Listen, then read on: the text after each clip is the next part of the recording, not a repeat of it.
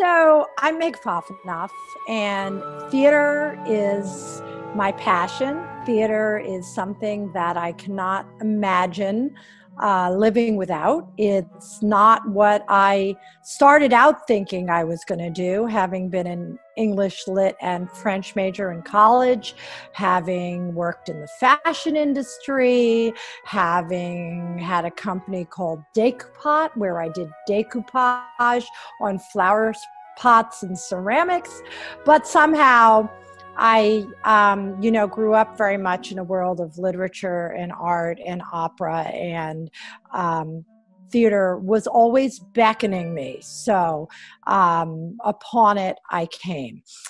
And having had a company called Fiddlehead Theater, which was a regional professional theater company for many years, it was a wonderful thing.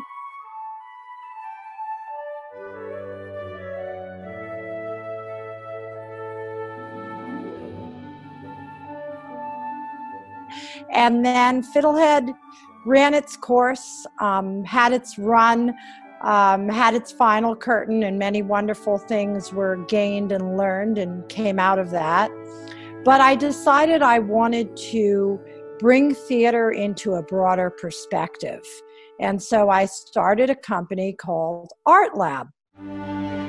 She was really starting to look towards the future and venturing away from Fiddlehead Theater Company.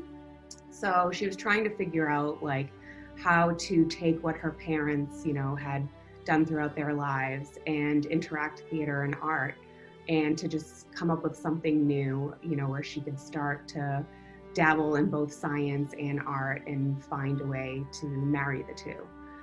So we started, just brainstorming ideas, and then we figured out, let's come up with a name, and she had the idea Art Lab. I work at Art Lab, which is Art Lab Productions, which is a theater production company, and that its main goal or mission is to highlight how art and science intersect. And I think that connection of art and science can, it can be very broad or very specific. So I think we're defining that the way we see it as we go along.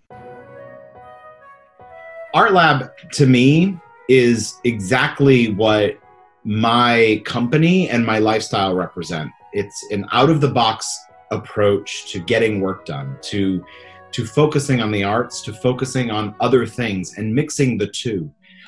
It's one of the reasons why I love working with Meg and why I love working with Art Lab so much, is because it's really an out-of-the-box project. And it's an out-of-the-box project, but it's not obscure. It's not something you don't understand. It is a reason why these two things should be together, and it's pretty amazing. Well, I was introduced to Art Lab through Nathan and Meg's relationship, actually. I work with Nathan at Showtown Theatricals, which is our general management company. And so, through our work with Meg, I was introduced to Art Lab. So I was really fascinated to learn that there's a company that puts theater and art together with medicine and science.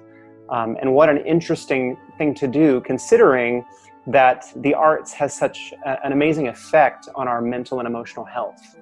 And so to bring all of the wonderful things through nature and science to be understood through the live arts is an incredible thing. Just our work with the Show Must Go On show was just a pure example of what the company stands for. I mean, we had interviews from doctors, we had meditation professionals, we had people in the arts, we had an incredibly diverse group of people telling their stories and explaining how they were getting through the pandemic and talking about it, and also just ignoring the pandemic and celebrating the arts and celebrating life. And I think that that's a beautiful thing. And I think that's one of the reasons why this is such a wonderful organization. Because if you're doing arts projects that are relating to science and medicine, what kind of therapies can be done within the medical community to help people? And I think it's not just about theater, it's also about that aspect. And that can, we know that it can help you with your mental health, and I think so many other conditions where the arts lift our spirits.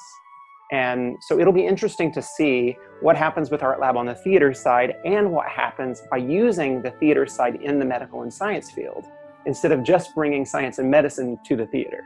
She wanted something more that just married the idea of what her parents built and her love for theater and her love for art. So that was sort of where the idea for Art Lab came up. It was a way to work with the MBL and the Cape, but also to work with other ideas of science and art and blend the two. And I know she's been talking about, possible future projects, that she wants to have like a female scientist, maybe, themed show, just different ideas like that where you merge the art and science. I think a lot of the work we're currently doing, it's almost like based on something. We have Shame, which is written by Mark Governor, and Disenchanted already like a written piece. So something I would like for our Live in the Future maybe would be our own original work or writings. I know Meg has a couple of ideas that we always say that we want to like flesh them out and for potential production in the future. I see Art Lab first of all, in a very wonderful way to speak to where Art Lab has gone in these past 6 months. I see Art Lab getting into a whole new world of movies and film, and Art Lab being the producer of a Broadway show for sure. We're working on different projects, and that's going to happen.